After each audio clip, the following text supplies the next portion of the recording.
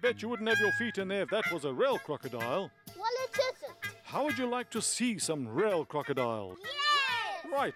Let's play it safe and go to the KwaZulu-Natal Wildlife Crocodile Centre at Lake St. Lucia, where you can learn all about them before seeing them in the wild. Close your eyes and press your magic rhino badges. In a wild crocodile, we'll see your great big toothy smile.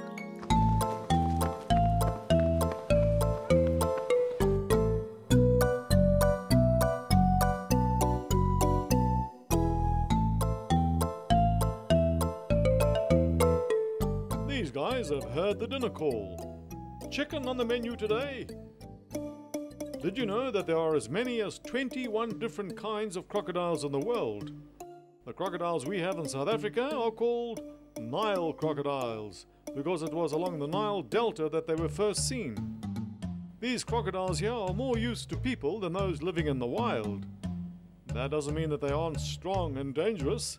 That's why they're kept in enclosures. Oops, sorry about that. Next time I'll use the zebra crossing. Crocodiles have been around for more than 200 million years. They were here during the dinosaur era. I say, anything left over for a late diner? Their appetites change with the weather, and they eat more in summer than in winter. Now, take a closer look at their teeth. You can see there's a lot of them. As many as 66. 33 on top and 33 on the bottom.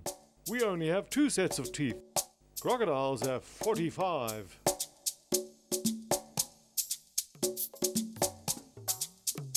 Okay kids, it's now time to check in on the baby crocs. So it's really special to be able to hold one this small, and they just are very, very unique. Where's its eyes? Its eyes are right there, staring into your eyes. Okay, and crocodiles, this guy very small, still has a lot of growing to do. Do crocodiles hatch from eggs, or are they born alive? Eggs. Very good. And what the mother will do is she will lay 45.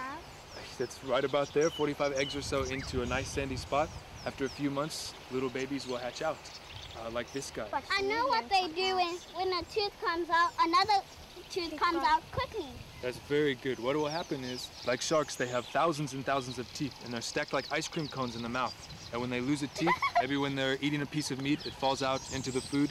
Another one will fall down and replace it. Up. Very interesting. And what crocodiles will do is stay at the water's edge, submerged in the water, and only the eyes and the tip of the snout will remain above the water. So they're very, very good predators. And they'll sort of will surprise their prey. If it's a buck or something that comes down to the water's edge, they'll spring out of the water very quickly. Crocodiles are cold-blooded. You guys know what cold-blooded is? They have cold blood, so they lay in the sun. It's good, yeah. So when it's cold, the crocodile has to go in the sun.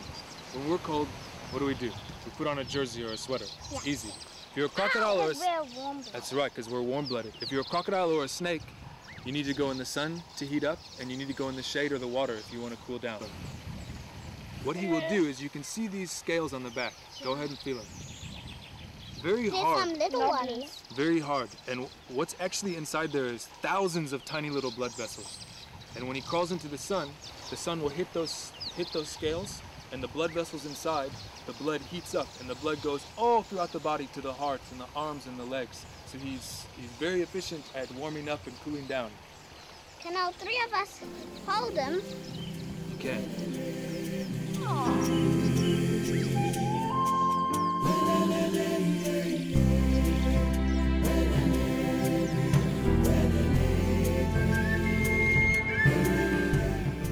So I want you to tell the difference between the bottom and the top of the animal. See, it's very smooth. Looks like glass. Very different scales than the top of the body. How many different types of species are there in crocodiles? Cameron, that's a really good question. In South Africa, we only have one species, the Nile crocodile. It's a very widespread species in Africa. It was first discovered in the Nile River, as you can probably tell by its name. But worldwide, there are several dozen different species of crocodile. Like what? Like the dwarf crocodile and the long-snouted crocodile. A lot of those are endangered, though. crocodiles are feared by a lot of people. A lot are unnecessarily killed every year. But they're very important to the ecosystem. They eat a lot of fish and they help keep things in balance. Okay, kids, Wally's calling us. time to get back. Come on. Aww.